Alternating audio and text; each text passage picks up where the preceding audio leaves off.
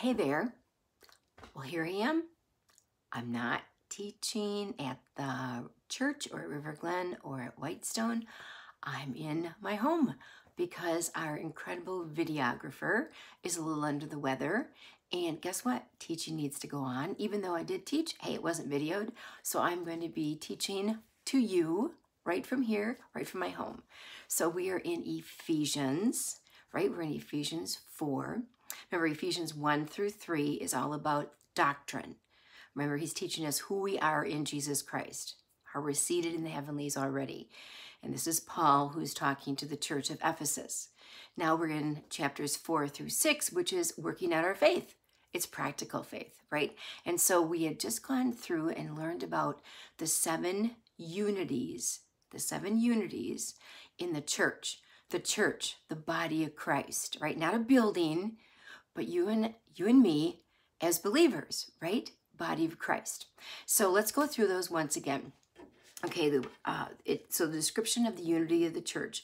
We have one body, right? Body of Christ. One Spirit, the Holy Spirit. We have one hope. Jesus is returning. We have one faith, one baptism, and that's Spirit baptism, how we came to know Jesus as our Savior. The Holy Spirit came to live in us. That's one baptism. It's Spirit baptism. It's not talking about water baptism here. One God and Father of us all, who is above all, through all, and in you all. Remember, he's talking to believers, so he lives in us. Okay, so Paul now is going to be talking about the way God works unity in the church, and it's through the spiritual gifts of leadership in the body of Christ. Okay, so we're going to look at verses 7 through 10, and I'm just going to read the beginning of it in the New King James Version, which says, but to each one of us grace was given according to the measure of Christ's gift. Actually, let's stop right there. This is the giving of spiritual gifts to the church. And verse 7, but to each one of us, grace, right? Undeserved favor, grace was given according to the measure of of Christ's gift, okay? So we all have grace. We all have grace given to us according to the measure of Jesus's gift. Okay, so this is the basis of God's distribution of spiritual gifts through his church. It's by grace. It's always by grace. Remember, we're saved by grace through faith, right? We walk in grace, we stand in grace, and when everything is said and done, Peter tells us we'll still be standing in grace, in his grace. Undeserved favor, God's riches at Christ's expense. It's the free, unmerited giving of God. No one deserves or has earned spiritual gifts. No one. The Holy Spirit distributes them as he wills. Okay, so let's just stop here for a minute, because Paul does an abrupt change of thought here now. The attention is away from the attention is turned from the unity of believers to what has been done for each believer. What has been done for each believer? Once again, verse 7 of chapter 4 of Ephesians. Remember, he's writing to believers. But to each one of us, grace has been given as Christ apportioned it. Okay, so not one member of the body has been left out in the distribution of gifts. Nope, not you, not me, not anyone in the body of Christ. We each have a gift, and some have quite a few gifts, okay? Every believer has a gift. Every believer has a gift, and that it should be exercised according to the glory of Christ, right? Not for our gain, but for his glory. For his glory. It means each of us has a gift. So the key chapter of gifts actually is 1 Corinthians 12, if you want to go to that later and read it. And it emphasizes the variety of gifts that have been given to us as believers by the Holy Spirit, thereby showing the unity of the body. So there's diversities of gifts right? Okay, but each one is used for the common good. It's for the common good. So every one of us, every believer has some contribution to make toward the body of Christ as a whole. That's you, that's me, okay? Not one of us can say, oh, our gift isn't significant. No, it's toward the common good of our body, okay? All gifts must be faithfully exercised if the body is to function as Christ intends it to. See, if a member doesn't function properly, the rest of the body will be less efficient and have to compensate for the loss, right? Okay, just think about our physical body. Okay, you Green Bay Packer fans out there, right? Just think about Aaron Rodgers. His toe. I mean, everybody's like, well, it's a toe. No, it was his toe. And it affected the common good of his body to be able to be a stellar quarterback. Okay, and so it's the same thing with us. Spiritually, as the body of Christ, if a member doesn't function properly, the rest of the body will be less efficient, and then we'll have to compensate for that loss. Listen to 1 Corinthians 12:21 through 25. The eye cannot say to the hand, I don't need you. And the head cannot say to the feet, I don't need you. On the contrary, those parts of the body that seem to be weaker are indispensable. And the parts that we think are less honorable, we treat with special honor. And the parts that are unpresentable are treated with special modesty, while our presentable parts need no special treatment. But God has put the body together, giving greater honor to the parts that lacked it, so that there should be no division in the body, but that its parts should have equal concern one for another. So no one can say, oh, my gift is not as good as your gift, or, hey, my gift is better than your gift. No one can say that. Once again, back to Ephesians 4, verse 7. Grace is given according to the measure of the gift of Christ. So if the gift for ministry requires much enablement, God gives accordingly. In other words, there's always sufficient grace. Always sufficient grace. Grace upon grace upon grace upon grace upon grace upon grace. It never stops. There's always sufficient grace to meet any need. And this grace that's referred to has to do with the exercise of special gifts for service in the body of Christ. So we function for the common good well together. So it's the Spirit's enablement for the ministry. 2 Corinthians 9:8 tells us this. And God is able to bless you abundantly, so that in all things, at all times, having all that you need, you will abound in every good work. What was the operative word there? All. All things, all times, all that you need, abound in every good work. How great is that? It's grace upon grace upon grace upon grace. So then Paul in Ephesians 4 gives a background in telling of the gifts for service that Christ has given.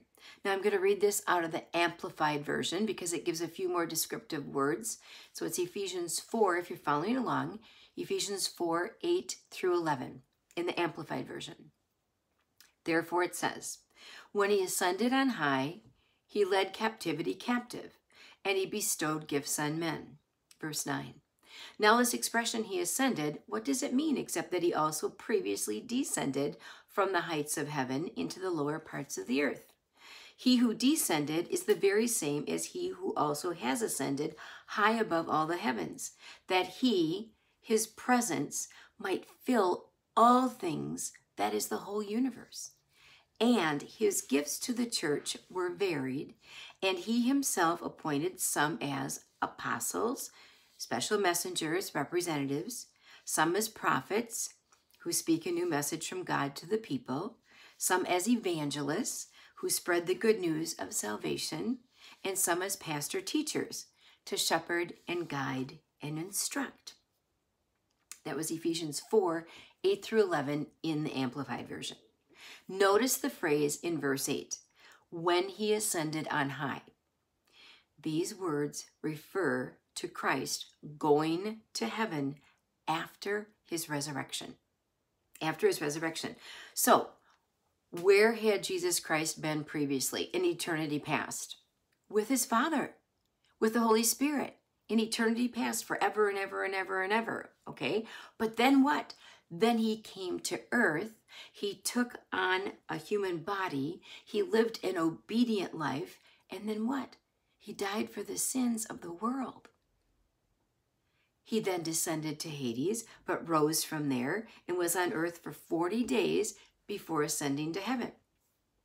So the Bible says that after he had risen from the dead and had given instructions to his disciples, Acts 1:9, listen, and after Jesus said these things, he was caught up as they looked on, and a cloud took him up and out of sight.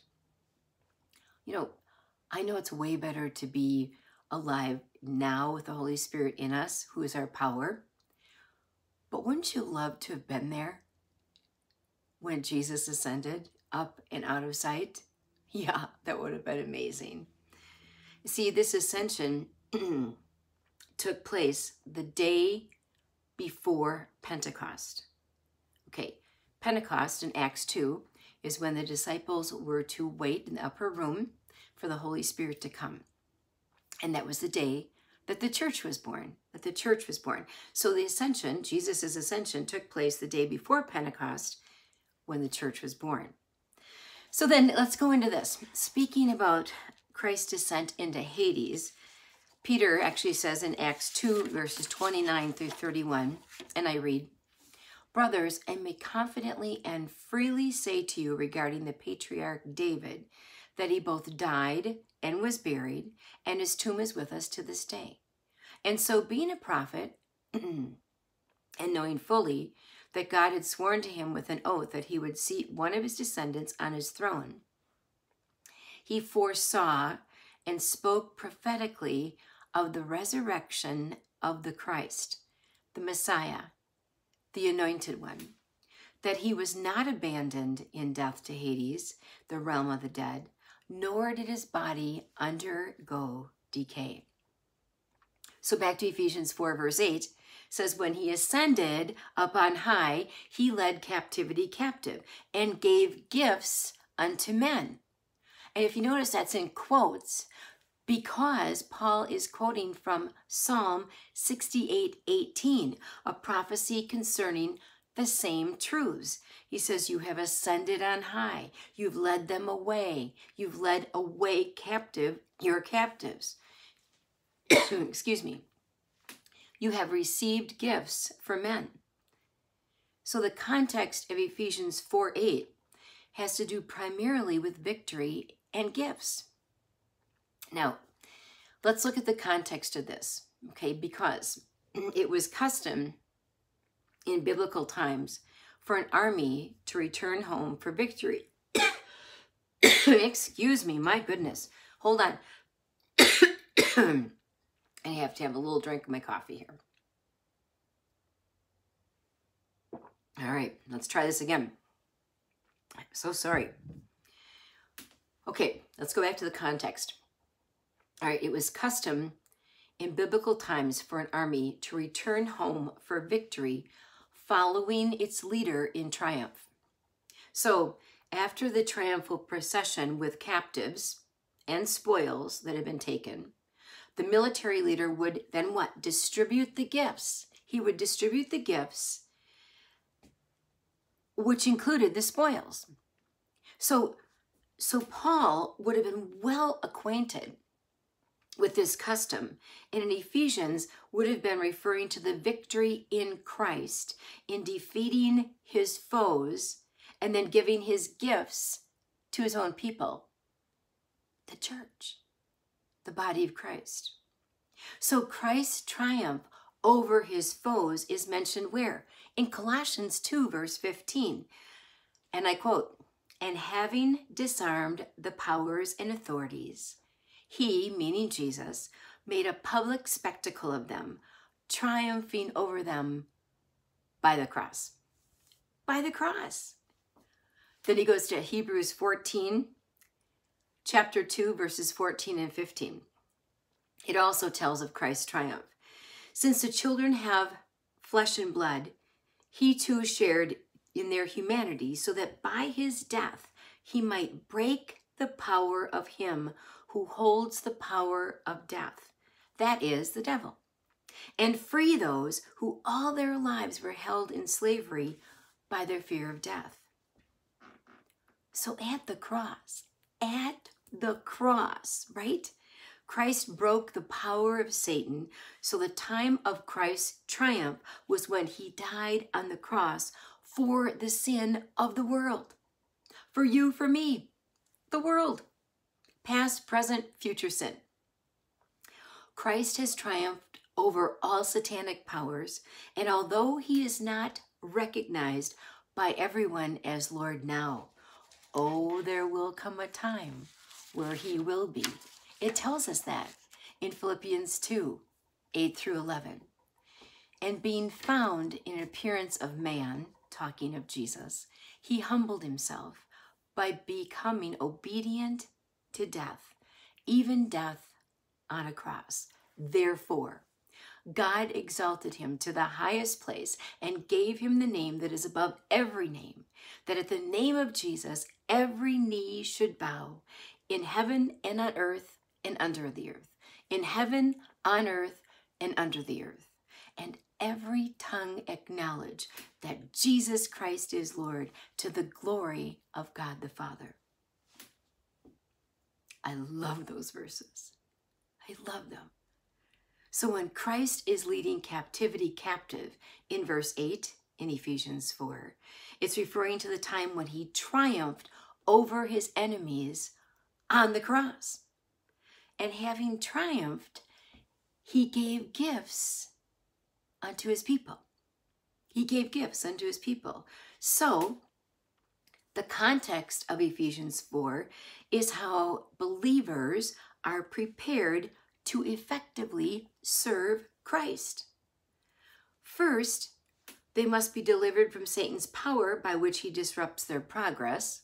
And remember, Jesus already triumphed over him on the cross. And secondly, they must be given gifts to then do what? To enable them to properly function as the body of Christ.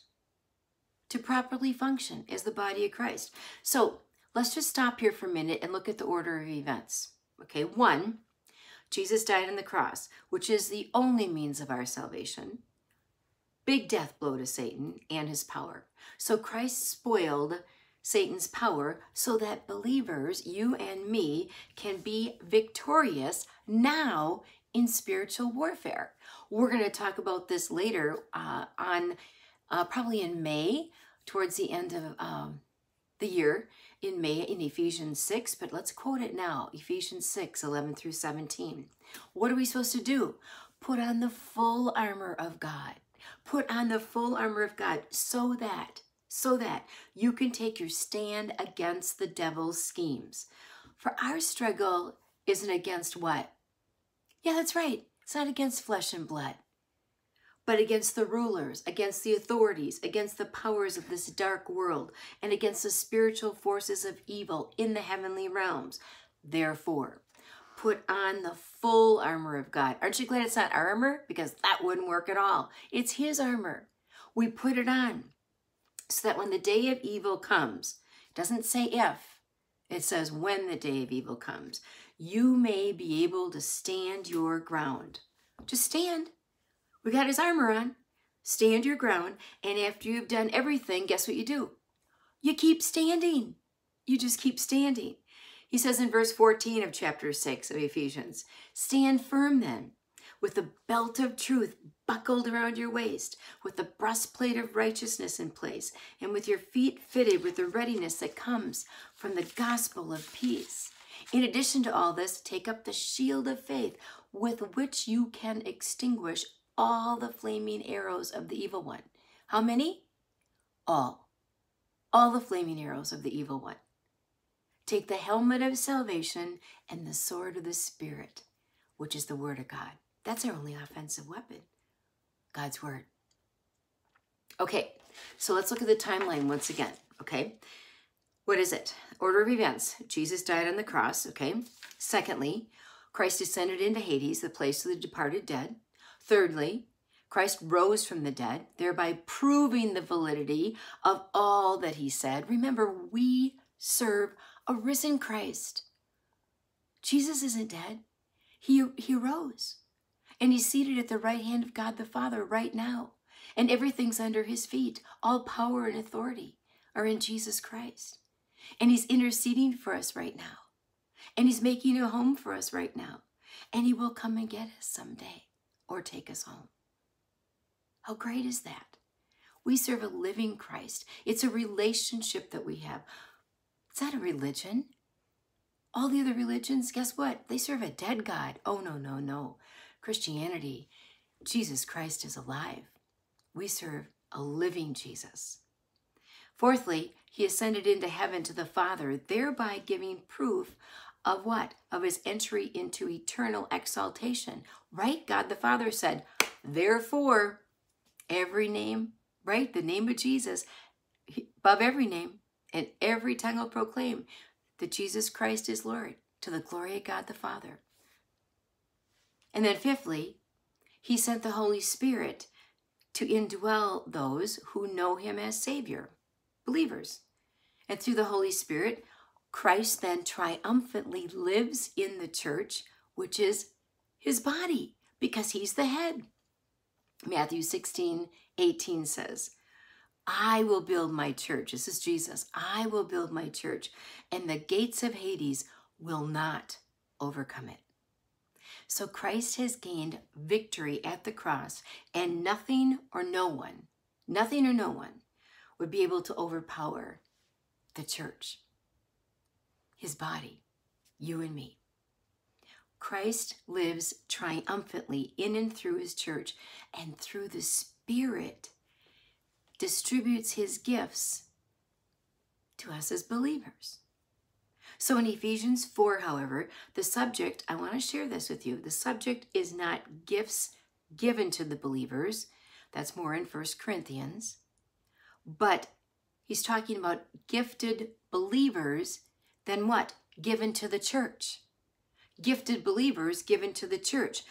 Because having spoke of Christ's ascension, Paul added verse 11, so Christ himself gave the apostles, the prophets, the evangelists, the pastor teachers. So Jesus had received men from the Father and now was giving them to the church. When I say men, I mean humankind, okay? To the church. In Jesus's prayer of intercession, he said this. John 17, verse 6. I have revealed you to those whom you gave me out of the world, Father. They were yours. You gave them to me, and they have obeyed your word. He goes on in John 17, 9 through 12. This is Jesus speaking. I pray for them. I am not praying for the world, but for those you have given me, for they are yours. All I have is yours, and all you have is mine, and glory has come to me through them. I will remain in the world no longer, but they are still in the world, and I am coming to you. Holy Father, protect them by the power of your name, the name you gave me, so that they may be one as we are one. While I was with them, I protected them and kept them safe by that name you gave me. That name you gave me. So these that Christ had received from the Father, he gave to the church as what? As apostles, as prophets, as evangelists, as pastor teachers. So Christ is forming the body, and the Spirit is preparing each believer for that particular ministry. So in verse 11 of chapter 4 of Ephesians, the apostles and prophets, right, gifted men in the first century of the church, we have their writings in Scripture, so we still benefit from these gifted men that were given to the church. It is through them that the doctrinal foundation of the church was laid. And then we have what? The evangelists. Refers to those that are gifted in proclaiming the good news, the message of the gospel. Gospel means good news. The message of the gospel of Jesus Christ. And I know what you're thinking. Well, the biggest one that I know is what? Billy Graham. Billy Graham, who has now moved to heaven. Billy Sunday. There are many evangelists that come to our mind. However, even though all are not gifted evangelists, each believer is to, quote, from 2 Timothy 4:5, do the work of an evangelist. We're to do the work of an evangelist.